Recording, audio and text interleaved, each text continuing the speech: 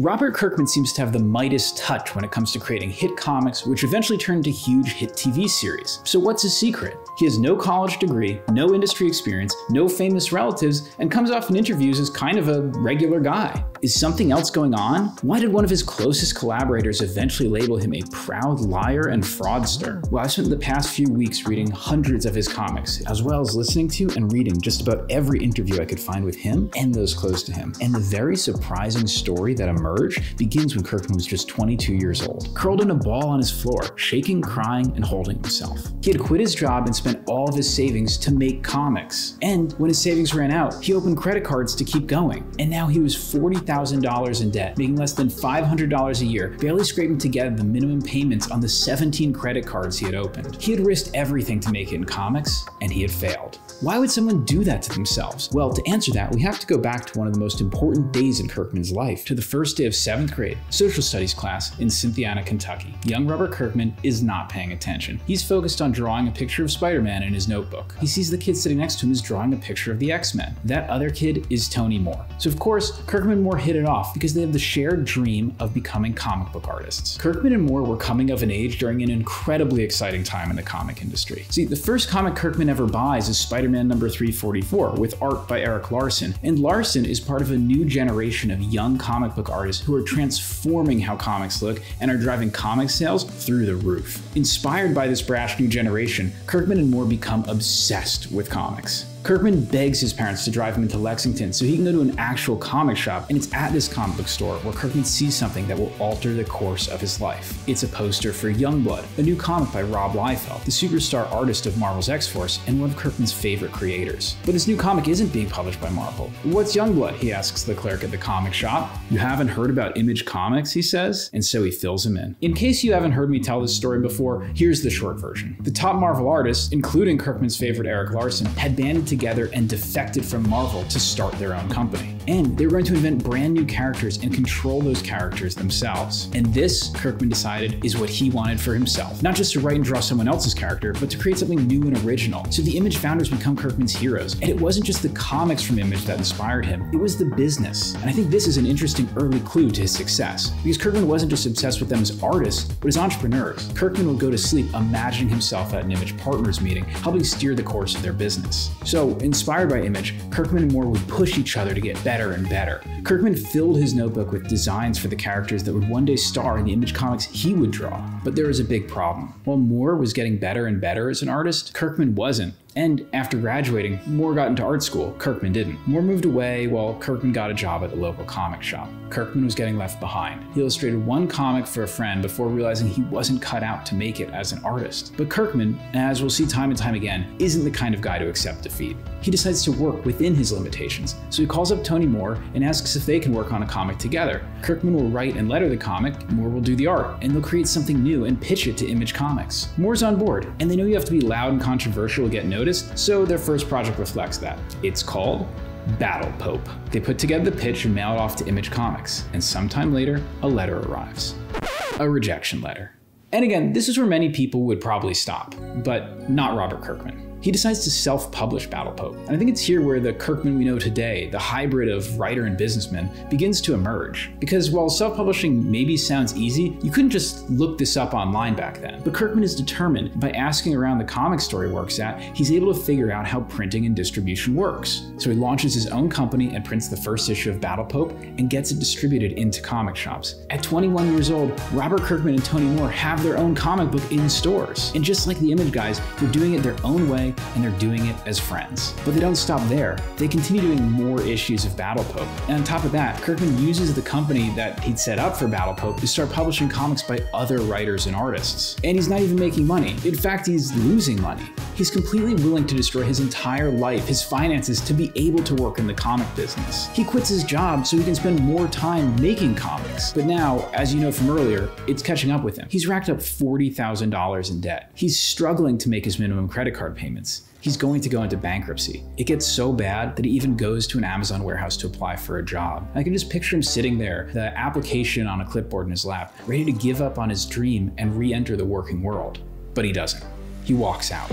and his luck starts to change. Around this time, a friend of his, who operates a small comic website, books an interview with Erik Larsen. Kirkman asks if he can do the interview, and his friend says yes. Kirkman has a chance to talk to his idol, so he gets on the phone with Larsen, and they actually hit it off. They end up talking for 2 hours. Kirkman even asks Larsen if he can put Savage Dragon in an issue of Battle Pope, and he agrees. And it doesn't stop there. As you can probably guess, because this is Robert Kirkman we're talking about, he's going to be persistent. He's got Erik Larsen's phone number, and so he starts calling Larsen every once in a while, and he's got a plan. Well, he's been working with more on Battle Pope. He's made friends with another incredibly talented artist named Cory Walker, and so they put together a new pitch for a comic that seems perfect for Image, and he sends that pitch off to Larsen. Larsen opens that package, and what does he see?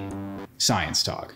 Despite their chummy relationship, Larsen rejects the pitch. But Larsen must have seen something he liked, because he offers them the opportunity to do a miniseries with one of his Savage Dragon supporting characters, Super Patriot. Kirkman finally has the opportunity to publish a comic at Image. But Walker is hesitant. He really just wants to do Science Dog. So Kirkman lies. He tells Walker that Image wants to do Science Dog, they just want them to do Super Patriot first. So Walker agrees, and at 22 years old, Robert Kirkman fulfills his childhood dream of writing a comic for Image. But Kirkman isn't satisfied. He doesn't want to be writing other people's characters, he wants to write his own. So he starts sending a barrage of pitches to Image Comics. He gets rejected again and again, but he doesn't stop. And eventually, Image starts saying yes. They publish a bunch of his comics. But there's a problem. None of them are selling very well, and most end up canceled after only a few issues. But it's around this time that he and Cory Walker launch a little superhero book called...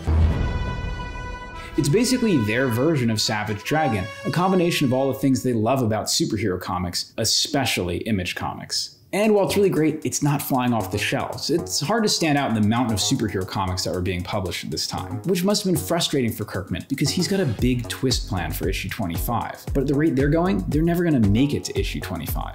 Enter Jim Valentino. Now, I feel bad for Valentino. He's kind of the Image founder that no one really talks about, but every time he comes up, he's like this wise man on the mountain because he tells Kirkman, don't wait until issue 25. Do your twist next issue. And so he does. And that absolutely changes the trajectory of the book. Now, not only is it a fantastic superhero comic, but it's doing something in the genre that DC and Marvel would never dare to do. And no, I'm not going to spoil it, you should just go read it, I'll put links below. But there's still another problem. See, Kirkman is adamant that for a comic to be successful, it has to ship regularly every single month. He knew how devastating it was for the early Image comics that kept missing their deadlines, but Walker can't keep up with penciling a full issue every month. So they agree to bring in a fill-in artist for issue 8 to give Walker some time to catch up. After scouring the internet, they find Ryan Ottley, a 25-year-old warehouse worker who has never illustrated a professional comic in his life, but posts really cool stuff online. They decide to take a chance on him. And Ottley delivers a fully penciled and inked issue in 2 weeks. This is the guy for Kirkman. He and Walker agree that Ottley will become the full-time artist on Invincible. Now, it's important to remember that in this era, bookstores and increasingly Amazon were becoming important parts of the comic book market. As a result, it had become popular for writers to write for the trade, meaning padding out stories into 6 or so issues so they'd fit well into the collected trade paperback editions that would go off to the bookstores. And while this sometimes worked, often it meant that single issues would have little or no story momentum, and readers who read monthly comics at the comic shop were frequently disappointed. But Kirkman bucked that trend with Invincible. It reminds me most of 80s Marvel comics, where each issue had a satisfying beginning, middle, and end, but also served as part of a huge, never-ending soap opera. Kirkman uses single pages as story units, dropping in one page here and there for subplots that will build over months and sometimes years before finally paying off in a full issue of their own.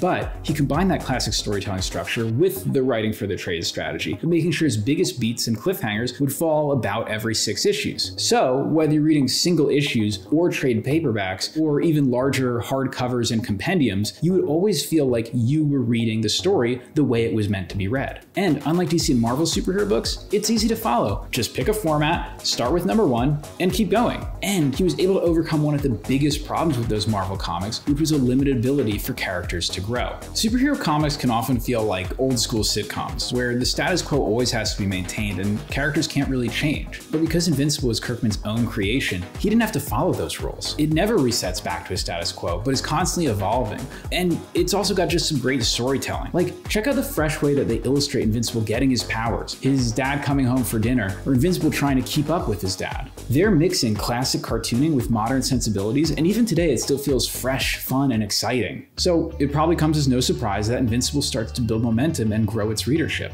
Kirkman even gets noticed by Marvel and gets hired to write comics for them as well. Things are going well enough that he's starting to pay down his debt. And if this story ended there, Kirkman would likely be another successful comic book writer. But it's Kirkman, so it doesn't end there. He still hasn't found his project to do with Tony Moore, his 7th grade friend, the guy who helped him get his start in comics. And so they started working together on a comic about zombies. Now, growing up, Kirkman wasn't actually allowed to watch horror movies, so after he moved out of his parents' house, Moore would give him an education in horror movies, especially zombie movies. And I just want to pause because I think it's easy to forget that there was a time when we were starved for zombie content. This was the early 2000s, before the Dawn of the Dead remake, before Shaun of the Dead, before zombies were everywhere and on everything. Because after the Romero originals, there were a lot of great 80s zombie movies, but by the 90s, things had pretty much dried up outside of video games. Zombies had become kind of a forgotten element of the horror canon. It seemed like everything that could be done with zombies had been done. But after one of those late nights watching zombie movies with Moore, Kirkman had an idea. He realized that the ending of zombie movies always kind of suck. So what about a zombie movie that never ends? What happens after the movie? How does society rebuild in a world filled with zombies? That's what's really interesting. So they put together a comic and bring it to Image. And the name of that comic? Night of the Living Dead, the comic series. See, Night of the Living Dead was public domain, so anyone could use the name, and Kirkman and Moore figured they could use the established name to help tap into more sales. But again, Jim Valentino descends from his mountain with words of wisdom. Why not just name it something new, he says, that way you can own the rights to it. And so they tweak their pitch and bring it back as The Walking Dead. The Image folks are interested, but they feel like it's still missing something. So Kirkman tells them don't worry, he's got a big twist plan, just like he did with Invincible. He's going to reveal that the zombies are all just a part of a plot by aliens to weaken the infrastructure of Earth so that they can invade. With that, the Image guys are sold. They'll publish it. It wouldn't be till it actually came out that they realized that Kirkman had lied to them about the aliens. And again, it's easy to forget that this was a small comic and a big risk for Image. Horror comics were not big sellers. So they published in black and white, which I'm sure was a creative decision, but also helped keep costs down. And they printed less than 10,000 copies. Also, the plot of The Walking Dead, outside of all the zombie action, is about a growing rift forming between two childhood friends. And sadly, that was a mirror for what was happening between Kirkman and Moore. But before we get into that and everything that comes after, let's take a look at the comic itself. Because while I've heard people say that Kirkman just got lucky, The Walking Dead did not succeed by accident. It builds on everything Kirkman had been doing in Invincible. Instead of focusing purely on action, it turns the zombie apocalypse into an epic human drama with rock-solid single issues layering on new characters and plot lines that build into page-turning trade paperbacks and eventually compendiums. The whole thing has an immense focus on readability. Comics at this time had been dialing back the number of panels on a page to allow the art to shine, but that was coming at the expense of storytelling. The Walking Dead bucks that trend, returning to the 9-panel grid popularized by Watchmen,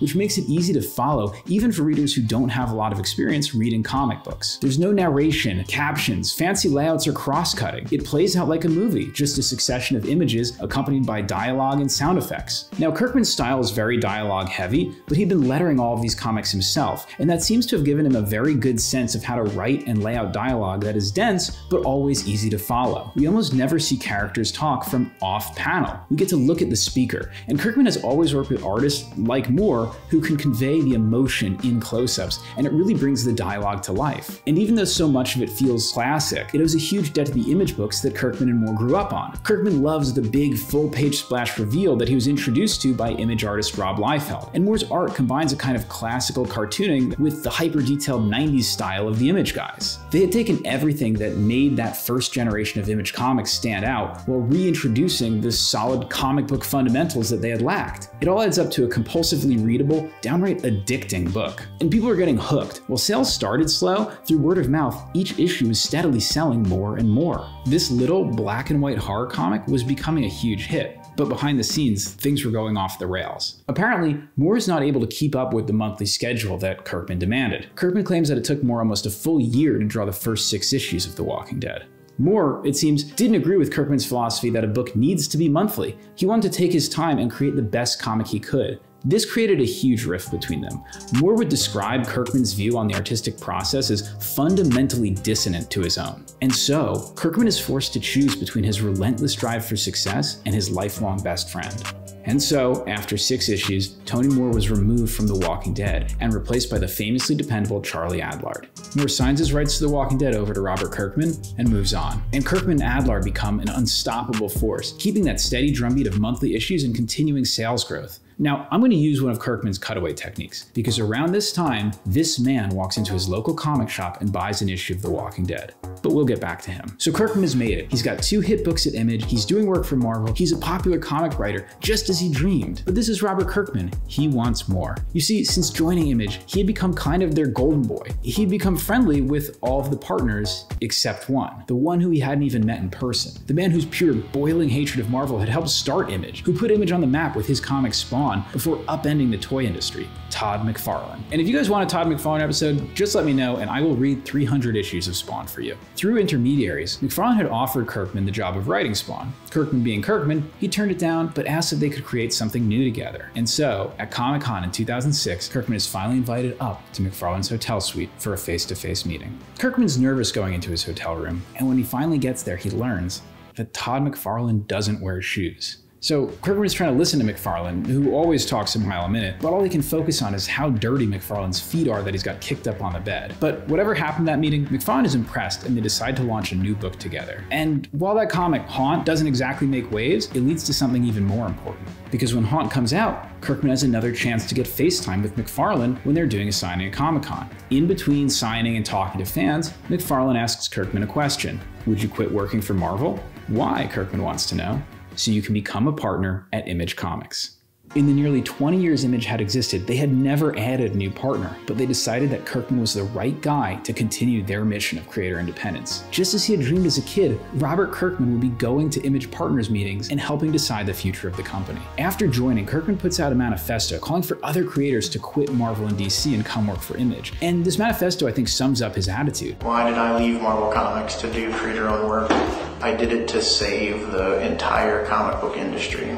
He emphasizes the importance of creative independence and just how important it is for creators to own their own creations. And he takes a lot of heat for this. A number of Marvel and DC writers lash out at him, claiming that he just got lucky having a hit creator-owned book, that they depend on the steady paycheck from those big companies, and that they can't afford to take the same risks that he did. But whatever the reaction, Image had been transformed in Kirkman's wake. Both as a writer and as a partner, he paves the way for a lot of fantastic, long-form, individualistic books to come out at Image. So now, Kirkman is Image writer, Image partner, industry leader, but this is Kirkman. He's not done yet, because he's always wanted to work in TV and hasn't had that opportunity yet. And honestly, there's always been a bit of a disconnect between TV and comics, especially at that time, where TV writers considered comic writers second class. And besides Brian K. Vaughan, comic writers hadn't really had a lot of success in TV. But now, Kirkman had a shot, because Hollywood wants to adapt The Walking Dead. He takes a lot of meetings with Hollywood executives, but they all want to change Walking Dead into something different from his vision. And again, somebody who just wanted money would probably have agreed to one of those pitches, but Kirkman is adamant about his vision, so he continues to pass on them and just focus on his comics. But remember this guy, the Walking Dead fan from 2005? That's Frank Darabont, a hardcore zombie fan and a B-movie horror writer who wrote the best Nightmare on Elm Street sequel and the criminally underrated Blob remake. Oh, he also directed The Shawshank Redemption, one of the most beloved movies of all time. And he wants to make Walking Dead into a TV show. He approaches Kirkman and immediately speaks his language. He sees that the zombies are just a backdrop to tell human stories. For years, they worked together to develop the script, but it's not until they get Gale Ann Hurd on board, they're able to convince the upstart cable network AMC to take a chance and produce a pilot. Now, this is a network at the time known for classy stuff like Mad Men and Breaking Bad, so it's a pretty big risk for them to do a pulpy zombie show. And unlike most creators, Kirkman uses his leverage to negotiate himself a position in the writer's room, so he can see firsthand how his vision is being translated to screen. And they stay pretty true to his source material. Kirkman begins feeling hopeful that their pilot may even match Mad Men's numbers. But when the show premieres a few months later, it doesn't match Mad Men's numbers. It triples them. It had successfully translated what works so well about the comic, a compelling, addicting human drama set against the backdrop of the zombie apocalypse. But there were problems with his collaborators here too. What has been described as a personal rift had formed between Kirkman and Darabont. The rumors say that Darabont wanted to depart from Kirkman's vision for The Walking Dead. There were also conflicts between Darabont and AMC over the budget for the show, and it all became very messy very quickly. But at the end of the day, yet again, Kirkman's vision won out and his collaborator was replaced. But just like it had in the comic, Kirkman's vision for The Walking Dead was a success. It would pull off that same feat, steadily growing its audience and eventually becoming the highest rated basic cable show of all time. So after the premiere of Walking Dead, Kirkman is on his victory lap doing podcasts, gets asked a question about how to get an artist to work for you, and answers it this way. As an aspiring writer and comic book writer, how do I go about getting an illustrator? Trickery and deceit. Unfortunately, that probably hit a little too close to home for some people, because a few weeks after the premiere of The Walking Dead, Tony Moore sues Robert Kirkman. He claimed that Kirkman had effectively deceived him when he sold him his portion of The Walking Dead, and referenced that podcast clip, saying, "Kirkman is a proud liar and fraudster, who freely admits that he has no qualm about misrepresenting material facts in order to consummate business transactions, and it is precisely that illicit conduct which has led to the present lawsuit and to Kirkman's business success generally." He wanted to be relisted as a co-creator of The Walking Dead. Kirkman responded, "The lawsuit is ridiculous. We each had legal representation 7 years ago, and now he is violating the same contract he initiated and approved, and he wants to misrepresent the fees he was paid and continues to be paid for the work he was hired to do." Look, Kirkman's story is in so many ways an inspiration. Here's a guy who is so committed to both his artistic and business vision that he risked everything he had and succeeded, becoming, in an incredibly short period of time, a completely unstoppable force in both comics and television. But his story is also a testament to the high personal costs of that very drive, because while he and Moore settled their lawsuit out of court, that friendship, the one that had inspired both of them to get into comics, that had launched their careers with Battle Pope, that had taken them to new heights with The Walking Dead, was destroyed forever. Thank you guys so much for watching. If you enjoyed this video, please consider liking, subscribing, sharing on social media, and commenting down below. I'll see you soon.